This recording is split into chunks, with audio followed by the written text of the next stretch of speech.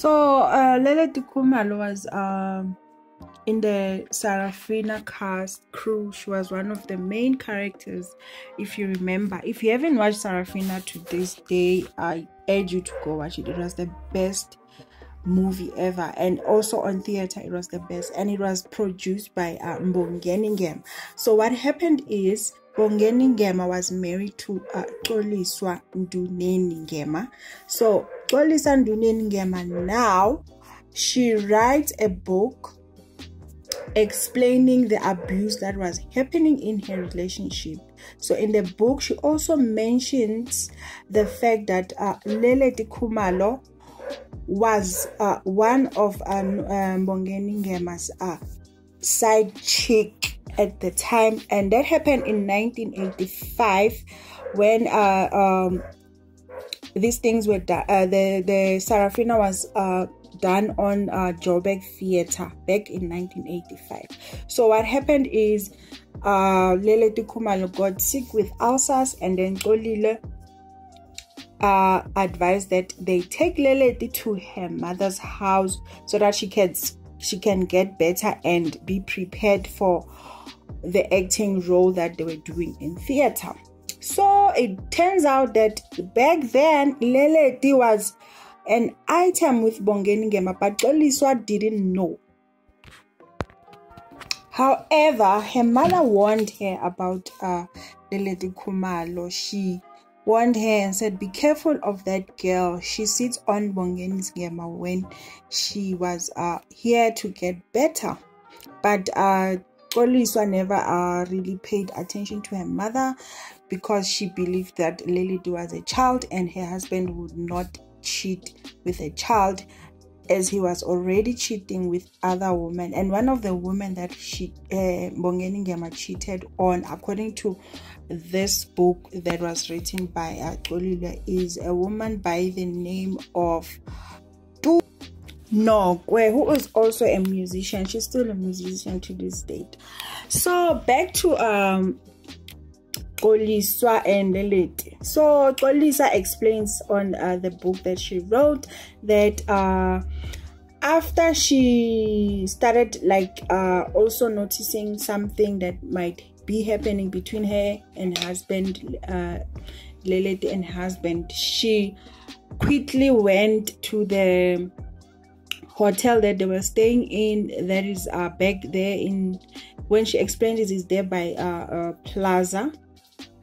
So she went there, and then she saw this group of girls there, which they were part of the crew for the production of Sarafina.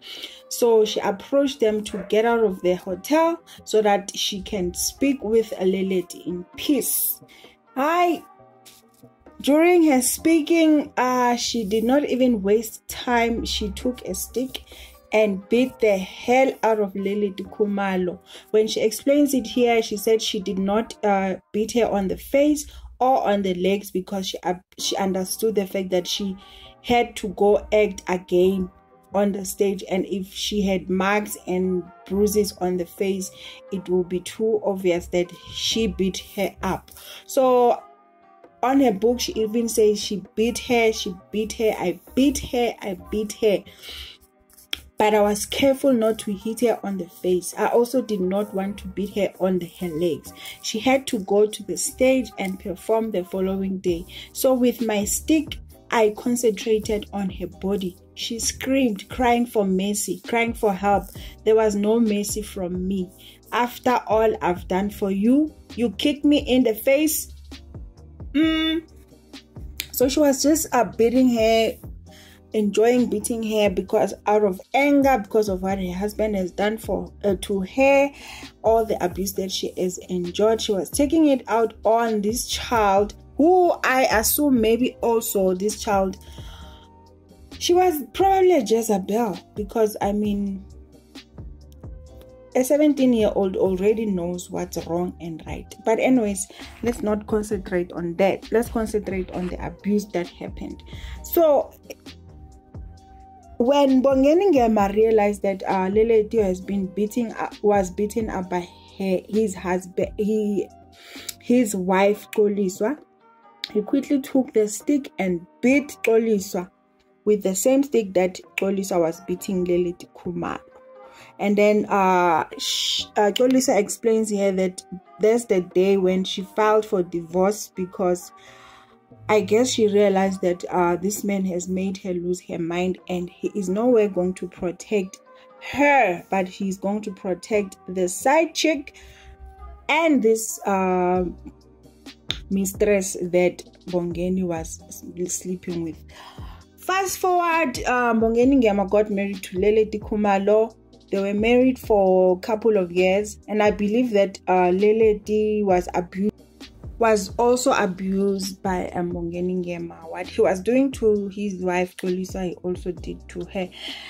When Xoliswa explains this, the way she endured the abuse, it's scary, you know, to read such things where a man even tells you to feed them, how to feed them. They decided that day they don't want to eat, they want to be fed. She would feed him. She explains, and she would be shouted at for not giving him pieces that were small enough for him to chew. He would tell her to cut she explains here, cut my meat into small pieces. So guys, this is really sad. For me, I think both women suffered, but Leleti as well was at the wrong for dating a married man. At 17, you already know that you're not supposed to date married men. 17, you know right or wrong, guys. We cannot speak and defend 17-year-olds who sleep around.